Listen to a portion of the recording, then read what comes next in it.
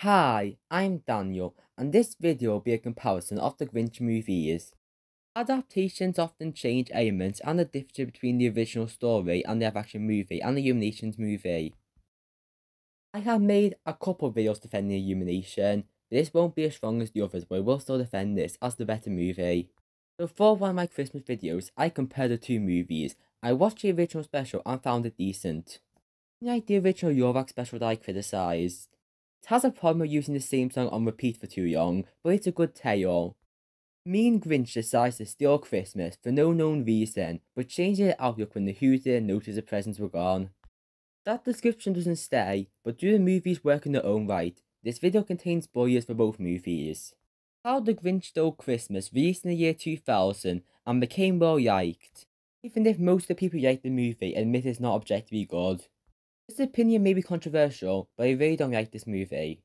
It takes away the subtlety and purpose of the story, while being overall likable. I wonder why this is a yearly Christmas movie for some people with an inconsistent tone like this. I don't know where to start, so I'll discuss visuals first. Normally, I would expect to be a contrast of the Grinch's mountain compared to Whoville. Here, everything has a weird fog filter, and this movie barely knows how to do lighting.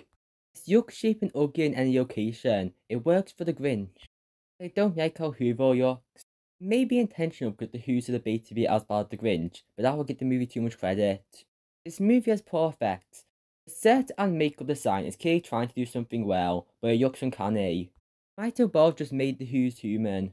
See the appeal of this Grinch, but I don't like how the face sticks out from the hair. The amount of detail makes it hard to know where the eye is supposed to be looking. It wasn't worth how painful apparently this makeup was. As for the rest of the movie, it was made at a time when the PG rating meant something, so movies tried hard to get it. This wanted to feel mature by including inappropriate jokes and having a mean-spirited tone for 85% of this movie. Meaner characters and tone can work, but not here. The story seems negative on first glance or a mean one stealing Christmas. The character of the Grinch is meant to be anti-Christmas, but that story as a whole isn't with a wholesome ending. That's what makes it a classic. This movie is mostly full of everyone being unlikable and hateable. This is one part, but the movie can't even stick to that tone. Then the Yoo-Hoo gets a side plot more screen time, and it's the most OV pure child character ever. Her motivations to help and try and include the Grinch makes her sappy. This isn't a case of well-integrated juxtaposition, but this movie having drastic cutaways. This movie goes from the Grinch talking about how much he loves hazardous waste, then it cuts to seeing the Yoo-Hoo singing a generic Christmas song. I wondered why I was there when this movie wasn't a musical. But then it got to the credits and then there was a pop song cover of that song. I have a feeling that song was only written for the pop song cover. Another thing, just because the movie forces the audience to know how good Cindy Yoo-Hoo is, that doesn't mean it should justify Whoville or the Who's as a whole. Town was supposed to be in a state of positive bliss, not a town that makes the Grinch's lifestyle right.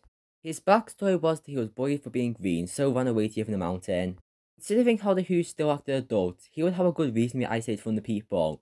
But he barely even strikes me as isolated. This also adds the idea that the Grinch is a trickster who goes around causing trouble. The town knowing who the Grinch is a change I dislike. The whole story works better when the Grinch is just a random person to them. This movie has a love triangle and it's dumb. The mayor as a villain is a pointed addition. The story is about the Grinch being a villain. You don't need commercialism and corruption personified in one character, who has little payoff at the end. This movie added so much unnecessary parts to drag out the movie. He only plans to steal Christmas in the third act. This doesn't deserve the How Stole Christmas of the title. Stealing Christmas felt like an afterthought. Grinch being invited to Cheermeister just a way to waste time. Same with most of this movie to me. The reason this movie seems to be liked is for the comedy. And while some of it isn't my comedy, I personally dislike Jim Carrey in most of his roles, and personally I'm not a fan of this version of the Grinch and the whole style of edgy humour. However, I do see how there is an appeal of this, and I will admit there is an occasionally funny moment. Max's reindeer auntie is falling off, and the Grinch of analysing how it is simply rejecting Christmas traditions is funny. The whole thing near the end of the Grinch says sorry was kind of funny. The commentary about commercialism is expanded upon, which I do like in theory, but it makes Whoville too product focused. There were some moments I found funny, but it was a comment mentioning society as funny, not because the jokes were actually good. I doubt this part of the video was enjoyable to sit through for those who like this movie, but in my opinion I really didn't enjoy this. I'm surprised to say, but yes, I reviewed the Christmas Chronicles, and it's not even the worst Christmas movie I've reviewed anymore. Well, The Christmas Chronicles is probably objectively worst movie, but I will rather rewatch that multiple times than have to watch this again. Okay, enough of live action, onto the Illumination film. The Grinch released in 2018 at the peak of Illumination hatred. It wasn't as big before or after 2017-2019. This movie was criticised for missing the point of the story and being boring, which is kinda true. However, I think this movie is decent and has its own merit. Animation is probably Illumination's best. So far at least, for increasing the lighting to make everything bright. The colouring worked because there's still a contrast in making the night sky darker in the Grinch's year. That location being empty is better presented by a wide aspect ratio. Still on Christmas is also animated beautifully. As for the movie, the pace is slow. I'll explain why. It has the first act involved the Grinch going to town and being cornered by carriers, which is funny but yet young. He gets the awful idea during Act 2, and the movie is about how the Grinch planned to steal Christmas. This is a decent idea of adapting a short book while still making it about stealing Christmas, but it is still dragged out. The Grinch finds a reindeer named Fred, who leaves for his family. It's not a bad inclusion and I could get brought back at the end, but it could be cut out. The middle is very slow, by the Grinch stealing a sleigh and practicing resisting cookies. Some mention of this later, but it just stretches out the story. This is seriously almond yet for dragging out. I like using this meme as comparison between the studios. There's also a side plot about Cindy Who, but here she is an actual character, not just someone to preach the message. She wants to help her overworked mother, so plans to trap Santa to speak to him. I like how she has a good motivation, but isn't obnoxiously pure. Both plots being about planning to do something is thematically tied, although the parts with Cindy are weaker. It feels like most of the plan could be cut and happen off screen. We didn't need multiple friend characters. I think the main aspect of this movie change is the Grinch himself. He mainly pretends to hate Christmas and is socially awkward. I like this choice to differentiate the story. The movie should stick with this decision and get rid of the parts from all versions. Before we miss the song, the cover is fine but it doesn't work in inclusion. It was originally played when the Grinch was being evil, here it's just when Max is making him coffee.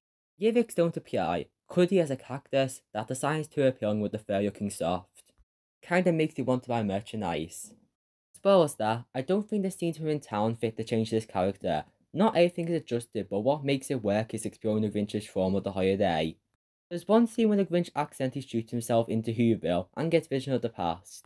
The Who's being too busy to notice him as an orphan keep the story working. Them being genuinely oblivious is better than focusing on single people's actions. No, it's against the original story to give the Grinch a backstory, but I don't care with scenes like this. The camera becomes shaky and blurry as it cuts through times to resemble a panic attack. The illness of the young Grinch is greatly presented with stuff like the Christmas tree starting to disappear. Still on Christmas is done as a coping mechanism, and I don't think it's a problem that the Grinch is barely mean. I think it makes sense for the Grinch to be nice to Max and Fred. It makes the Grinch understandable without putting the Who's down. I like how this handles the Grinch realization and him coming back. The often upbeat tone of this movie is contrasted by science as the Grinch says he thought it would fix something that happened years ago. I felt that in the way he said it, to apologise before walking away. The Who's don't say anything so the audience and the Grinch don't know what they're thinking. The ending involves Cindy Who coming to him to invite him to the dinner and the whole scene creates an amazing awkwardness. It remains happy and the ending 10 minutes almost tricks me to forget all the problems in most of the movie. It goes on too long, the message about commercialism is skipped and there isn't enough comedy. This is apt note because this movie can be funny when it tries, but it mostly resorts to thinking non-jokes are jokes. Still, the Grinch is overhated and the great elements are glanced over. This movie is enjoyable enough and a way better Grinch movie. Now for the comparison. I normally compare each aspect, but I'm making an assumption that Illumination did all better. Some may be more subjective than others. I'll just make comparative statements. You like how Max the dog are good in both movies. That's the silent pet for the Grinch to interact with. Cindy Who drags out both movie stories, but is clearly improved in the Illumination movie. And both have an added backstory. There's a better framing device and content shown. Whoville aren't perfect, but are still a happy and caring town. My reviews of both have hopefully justified what movie I think is better. In conclusion, a video about both Grinch adaptations was planned for a while to be this Christmas. I'm mainly done with viewing Illumination movies I defend, but I still have more I could discuss from the studio. Despite the common consensus that the movies are beyond, I could discuss all of them in more detail. I already have ideas for videos to make next Christmas, but I'm getting ahead of myself. Next video will be what I've done for every last video before Christmas. Review a DreamWorks holiday special, and this is one I've been excited for. I hope you enjoyed this video. Consider pressing subscribe and watching my other videos. The end.